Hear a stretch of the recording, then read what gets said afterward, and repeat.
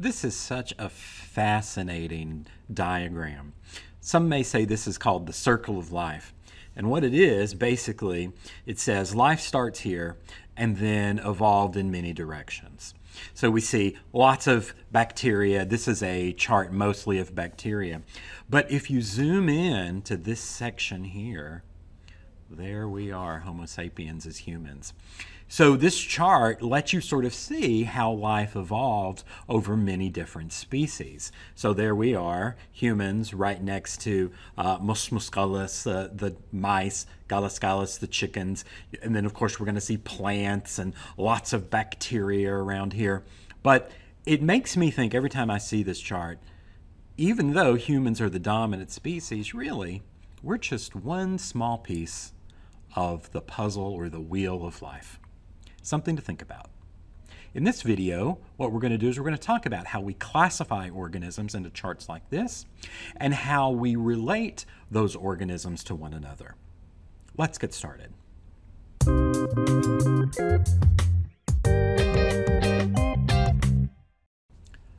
So when we talk about grouping organisms, we use the word phylogeny a lot. And phylogeny is just the evolutionary history of a species. So when we're talking about a phylogenetic tree or the phylogeny of an organism, we're talking about what is their evolutionary history? How do we determine the evolutionary history of an organism? Well, of course, we can look at fossils. We can look at their morphological homologies. Now, that's a big word. What it means is morphology, you think of the shape, the structure, homology, similarities in structure. So we look at the organisms. Do they have some similar shapes, some similar structures? If they're similar, they're probably more closely related. And then today, we pretty much use molecular homologies to really show us how to make these trees. And when we say molecular homologies, we're looking at the DNA. We're looking at the proteins to see how similar or how much the same it is to each other. And then we can group organisms based on how similar their DNA is. Obviously, if we have an organism that is 99% similar DNA as another organism, oh, well, they're probably pretty similar. They probably evolved more closely related. And here's a typical phylogenetic tree that you see down here, right? If you think about the beginning, life evolved, it went in a few different directions, right? To bacteria, to archaea we talked about, and then of course us as animals, humans, in the eukaryote domain, along with everything else. So this is just a very oversimplified tree that shows that.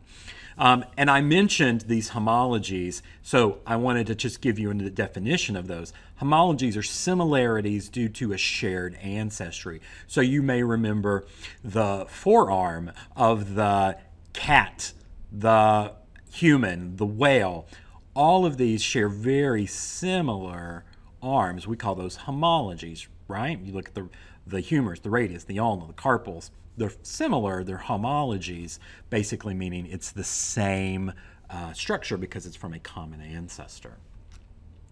Systematics, then, is the systematic way of classifying organisms. We need to classify organisms to help us determine their evolutionary relationship. And we use a system called binomial nomenclature. Lots of big words here, but what we're meaning is binome, two names to name all of our species. And we use the genus and the species. So if you forgot what those are, let me just remind you, using my dog Grace there. Gracie is technically, her genus and species, Canis lupus.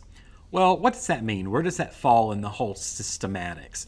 Well, remember, we always start, life has domain, kingdom, phylum, class, order, family, genus, species. And the device I use is, Dear King Paul cried out for good soup. Maybe that's a way you can remember it. Dear King Paul cried out for good soup. So domain, dear King Paul, domain, kingdom, phylum, class, order, family, genus, species.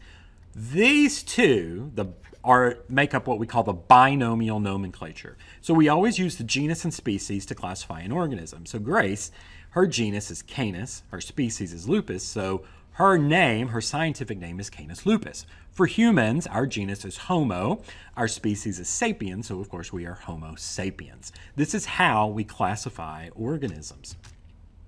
So making sense out of it all, if you watch one of my very early presentations or videos on sort of how we classify life, I talked about this, but I want to go over it one more time just to remind you. So if we're going with our system, domain, Gracie is in domain Eukarya, right? That includes the plants, the mushroom, all the animals. Kingdom Animalia, she's an animal. Phylum Chordata, right? She has a hollow dorsal nerve cord.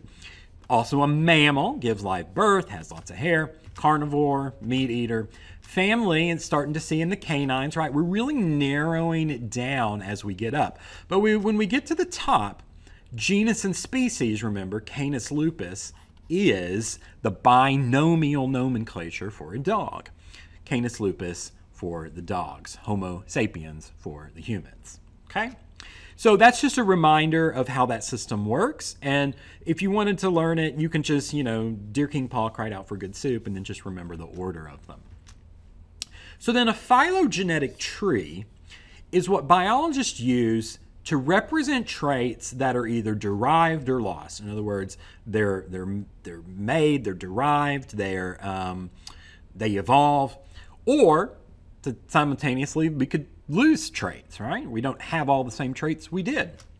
So I found this phylogenetic tree of some rodents, okay? So you got your typical, you got some beavers, you've got some mice here, porcupines. Rodentia in our list is actually the order. So remember, Dear King Paul cried out for good soup. So O is order. Rodents, that's their order. And then you can see we break it down even further. Now, the thing you should also know is that, this is an easy, simplified way to remember it, but it's actually much more complicated when you start looking at these because there are sub-orders. In other words, something below an order, but it's not quite at a family. There are super families, things above families that's not quite an order. So let me give you an example. So in order Rodentia, Myomorpha is a suborder, right? It's less than order, but it's not quite all the way down to family yet. You might have something that's bigger than family, and we might call it a superfamily. But Dipodoideae, I probably massacred that, is a family. And you can see, if you go even further, then we've got the genus here.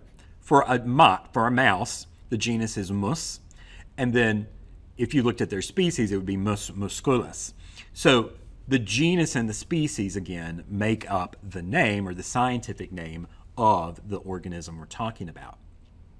Okay, so this is a typical phylogenetic tree, right? You can see over time, where different traits were derived or we lost different traits. This tree particularly focuses based on its classification. These are the order, these are the suborder, family, genus, etc. So let me give you another example. So one way to show phylogeny, right, or the evolutionary history, is to use these trees that we see here. And so this is what we might call a primate phylogeny. Remember, humans share a common ancestor with chimpanzees, right, one of the great apes. We didn't evolve from modern-day chimpanzees, but we share an ancestor, right? The same ancestor that the gorillas shared as well.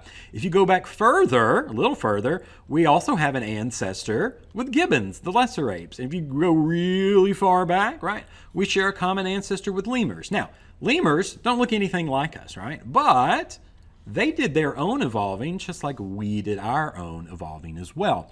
Now, another way to sort of show this is with a different looking little tree like this, right? This kind of shows the primate phylogeny. Here's a different way of showing that, right? If you look here, orangutans, gorillas, bonobos, chimpanzees, humans, oh, there I am. Notice that we're similar. We share a common ancestor. So human, herder, shares an ancestor with the bonobo there. There's our common ancestor. But notice this, a bonobo and a chimpanzee share a more recent common ancestor than a human. So a bonobo and a chimpanzee are more closely related than a bonobo and a human. Now, if you go back further and further, right, yes, I do share an ancestor with a gorilla, but I'm more closely related here, as you can see, to the bonobo and chimpanzee. And the way we can figure that out is, as I mentioned earlier, we can look at structures, morphologies, but we can also, and how we do it most often, is look at the molecules, look at our DNA. How similar is our DNA and our proteins? Okay, so cladistics is another fancy term of grouping organisms into a clade. Okay, so what's a clade? A clade is a monophyletic group of species. Okay, what's monophyletic then? Well, monophyletic just means an ancestor species and all of its descendants. Okay, that's a lot of words. Let me just show you what I mean, right?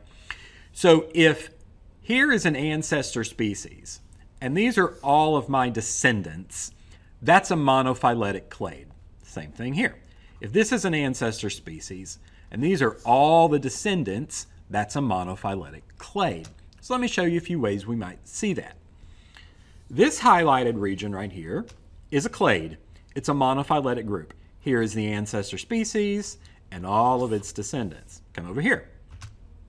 This highlighted region, here's the ancestor species, or here, and all of its descendants there. That's a clade, or a monophyletic group. But look at this green. Here's the ancestor species that's included, but notice here, those are left off of the green shaded area. So this green area here is technically not a clade. This is what we would call a paraphyletic group.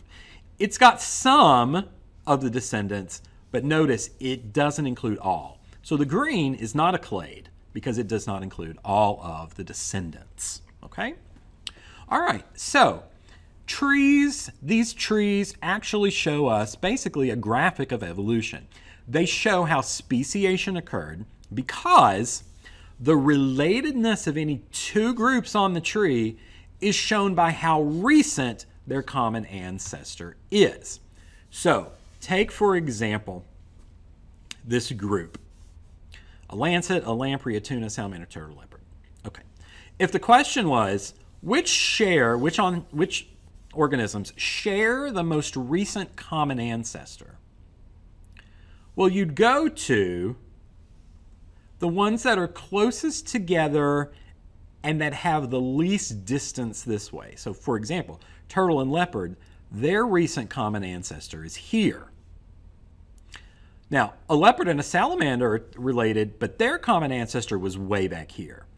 So the question, if you had a question that said, which two share the most recent common ancestor, it would be turtle and leopard, because these two, their ancestors here, salamander and leopard, their ancestor is way back here.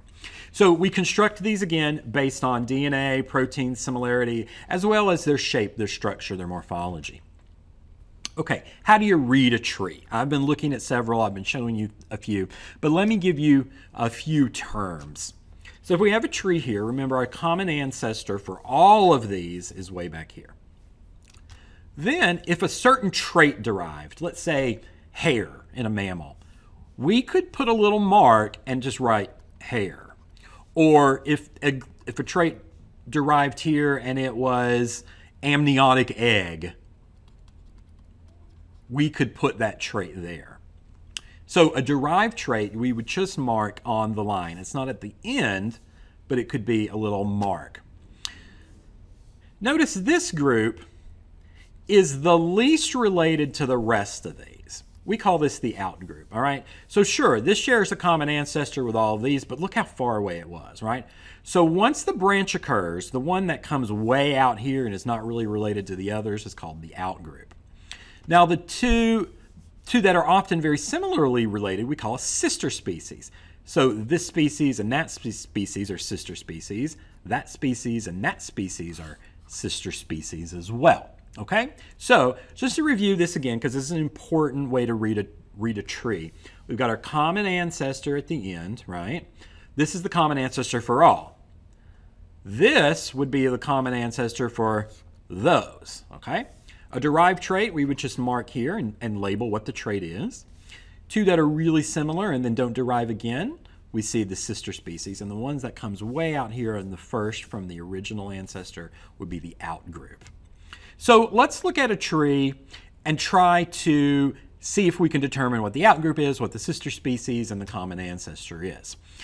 We first have to construct that tree because you aren't always going to have a tree made. Perhaps you have to construct it. Well, how would we do it? Well, there's a few ways. You can look at the DNA, but you can also look at some shared characteristics or some homologies.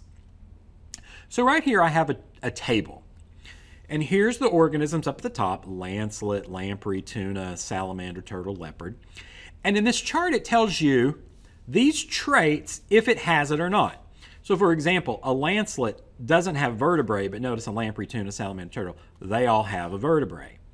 And you can see as it goes on that a leopard has all the traits, lancelet has none.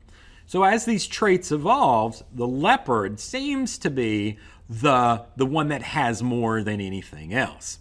So how would we put this in a tree? Okay, so I've got an example here for you.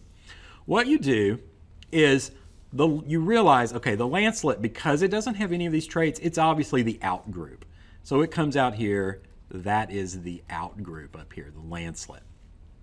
Then what evolved next? Okay, if I'm looking, probably it looks like the vertebrae evolved next because all of these have it and some of these don't have those other ones, right? Like a lamprey doesn't have jaws. So vertebrae probably evolves before jaws. So notice that we put a little mark there and say vertebrae evolved there. Well, then the next to evolve must have been jaws because the tuna, salamander, turtle, and leopard have it, but the lamprey doesn't. So we put jaws there.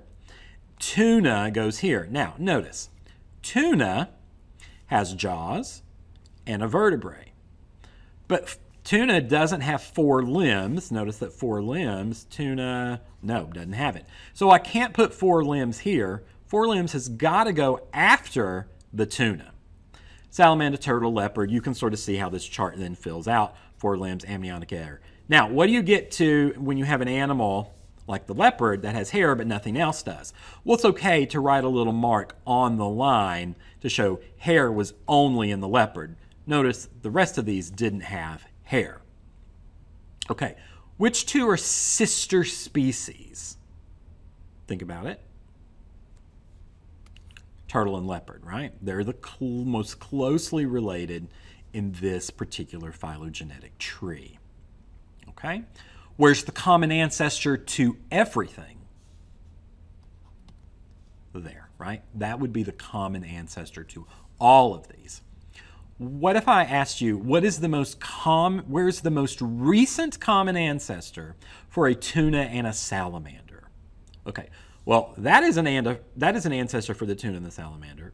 That is an ancestor for the tuna and the salamander. But here, that is the most recent common ancestor for the tuna and salamander because notice it includes both. Okay? All right, so I mentioned these before, but I want to say it one more time.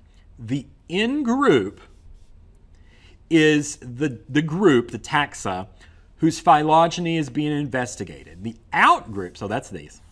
The out-group is the one that diverged before the lineage really started. So the out-group in this case is the lancelet, and you can see there that's what a lancelet looks like. Then these others are technically in the in-group because we've started with a vertebrae, right? Vertebrae is really where we're starting on this chart. Everything after that is in the in-group. Okay? And then, of course, a tuna, salamander, turtle, and leopard, they all have the vertebrae. So these would be considered the in group. That lancelet is the out group. Okay, so now, to sort of finalize this, let's do a practice problem. So here's the problem. Draw a phylogenetic tree based on the characteristics in the table below. Place hatch marks, or a little circle, on the tree to indicate the origin of each of the characters. Okay, so what I'm going to let you do is I'm going to ask you to pause the video, and I want you in your notes or on some paper somewhere to sketch this out. See if you can figure out how to do this, and then I'm going to draw it and help you. Okay, so put me on pause for a moment. Okay, did you figure that out? Honestly, to me, one of the hardest things is figuring out how to draw this darn tree, like how to actually draw the structure. Well, here's a little hint that I figured out. If you start with some stairs, it makes this a little easier. Okay, so start with some stairs, and then you can come up here. There's your outgroup. And then notice how this just kind of goes, like so. And then you count how many you have. Okay, so I've got 1, 2, 3, 4, 5, 6 things that need to go, and I've got 1, 2, 3, 4. So I need to come one more step down. 5, 6. Okay, that's not super pretty, but you can get out your ruler if you want to. Okay, now we got to figure out where these things go. Okay, so if I'm looking here, I notice the lancelet has none of the traits, right? So that's going to be the outgroup. That's the one that comes up here. So I'm going to write lancelet there. Okay, then this chart, it was pretty nice to me because it already organized them. Sometimes you're going to have to figure out they're not going to be in a nice order. But it's clear to see to me that then the trait that evolved next was vertebrae, right? So if I put a little hash mark or you put a little circle there and write vertebrae, okay, that goes there. That's when vertebrae evolved. Notice all of these things after that are going to have vertebrae. So the fish, the frog, the bird, the rodent, and the gorilla. Now, 4 limbs evolved next, looks like, 4 limbs. Then it looks like the amniotic egg evolved there. Hair and fur evolved there. Oh, I got an issue with this dorsal fin. I'm going to come back to that later. Okay. So let's now put the organisms in. Lancelet, and then it looks like the fish would be there because the fish has a vertebrae. Then it looks like the frog has 4 limbs, and the bird, the rodent, and then finally the gorilla. Now, I gave you kind of an easy chart because it's already in order. If they're not in order, or if you got like a 1 here and a 0, like you just have to sort of reason it out and put it in your own order. We're left with, so that looks good, right? Lancelet doesn't have anything. Everything after that in the in group has the vertebrae. But we're left with this like tricky one, dorsal fin. Fish has it, but none of the others. But notice how this is sort of like an odd man out. So what you can then do, if it's kind of a weird trait that's just in there, you can just add this directly on the line for the fish. So I can go to fish and say, oh, there's a dorsal fin, okay? It doesn't make sense necessarily in this character trait because we're obviously looking at sort of the development of a mammal, right, getting to this group here. But a dorsal fin is something that was included in the chart, and because fish had it, I can just add it in there separately. A dorsal fin evolved separately from the rest of these in the group. Okay, so hopefully you were able to finish that practice problem. And if you didn't, maybe practice some more. I'm sure you can search for some of these practice problems and try them on your own. The whole point of this video was about how we classify organisms based on their evolutionary relationships.